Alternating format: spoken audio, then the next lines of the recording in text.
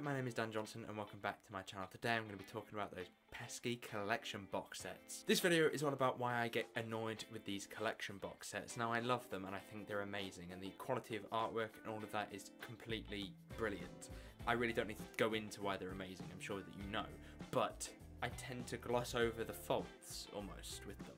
So I thought today I would talk about why the box sets annoy me. The first reason is the hiked prices. Now, I don't have a great deal of money, right? And collection box sets can reach up to hundreds of pounds on eBay. And I don't think I need to talk about the Series 9 Steelbook. If I was to ever win Who Wants to Be a Millionaire, then the first things that I would spend money on in a very sad way would be the collection box sets that I don't have and the Series 9 Steelbook. If you think that this video is all about like me being a bit of a man baby complaining about how these collection box sets annoy me because I can't get my hands on them, and that I'm sort of pointing out the faults of the collection box sets in order to make people feel less happy about their collections, and I'm just jealous because I've only got 4. Can't even put a 5th one there to make it look even. So recently I created like a challenge for myself, you know, which sounds ridiculous. But my challenge is to try and buy the box sets that I don't have, which is season 19, 10 and 18. Buy them and get them each for under 60 quid. Is it possible? Well, according to my eBay didn't win tab, no, it's not possible at all. How am I supposed to compete with someone that is willing to spend hundreds of pounds on one box set? And spending hundreds of pounds on one box set in the middle of a global, economically crushing pandemic. I get a lot of comments about things such as re-releases and hoping that there are re-releases at some point, and I think the same, even for the ones that I currently own. Because why the hell shouldn't more people have the box sets? And to be honest, there's been a second edition of the Season 12 one. If that didn't exist, I wouldn't have the Season 12 one. And yet, eBay prices are still inflated for the thing. You can get it for about £80. I mean, it's like quite common amongst the other collection box sets. You know, you see a lot of Season 12s.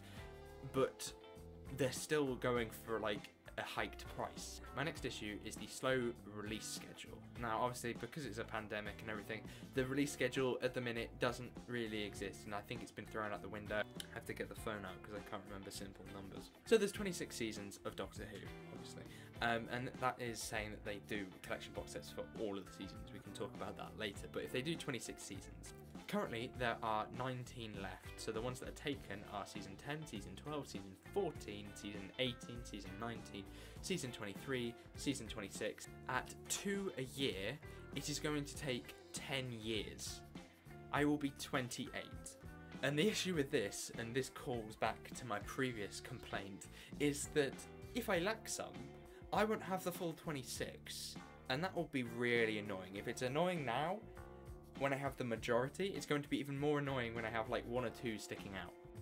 And God forbid, because many people have experienced this with season 14, one website basically crashed almost, and it started taking orders for items that they didn't actually have, and then had to email the people that bought them thinking that they've secured themselves a box set. And I think this was like a long time after, that you're not getting the box set you pre-ordered, and you're not really, there's really nothing we can do about it. So, you know, you're gonna have to just find it somewhere else. I mean, it's not like every single website is sold out. And that, of course, is that if they actually do 26, they might not ever get to that point. There is a pattern currently emerging when they kind of alternate Doctors, but they're only doing Doctors that are in colour. So that means that Trout and William Hartnell might not ever get their box sets. I mean, there's something going on there, and there's a reason that they're holding back. Maybe it's because the thing wouldn't translate to Blu-ray, or maybe they've got plans. Something like that would be lovely to, you know, actually say that they're actually going to release the 26, because if they're not, the collection's really lacking. It would be really annoying if they don't do 1 or 2 at some point. Let's hope that they do, and with animations and stuff like that coming through, they might do them, but like later once they've finished recreating all the old episodes. Who's to say that one day these collection box sets won't have the same fate as these DVDs, where the thing has slightly changed over time, colorization, the way that it's formatted, all of that might change. If you're a completionist like me and you've completed most LEGO games up to 100%, you're going to have a real issue if one of those collection box sets is missing. I did a video once when I talked about the infuriating marketing of Doctor Who products, and I talked about how, you know, if you slap limited edition on everything, is anything really limited edition. So you should definitely check out that video, it was a very good video. These products are batch built, which means that they are made like to a certain number, so I suppose by that means they are limited edition, because you know, once this set is gone, it's gone. And even though you have the idea of second edition still, you know, possible, who's to say that it actually happens? So when it comes to these collection box sets, I think that maybe there might have been a small amount of intentionally making them limited edition to create more pre-orders, more initial sales, basically a bit more buzz, a bit more like rarity to the items, so that you feel like you have something that is really worth something. Like these do feel like they're really worth the money that you pay for them. Do these things really need to be limited edition? Do people need to almost fight for them to get them? You know, bid over each other, get beaten by the last second by 2 pence, losing bids on eBay by 50p.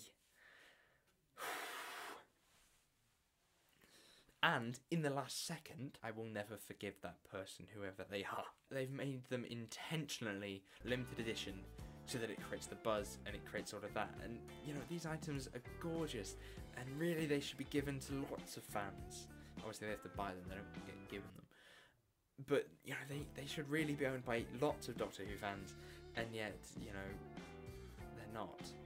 And I think that's a real shame, and I think that they've done that on the basis of, you know, the initial sales and all of that, and a bit of greed as well.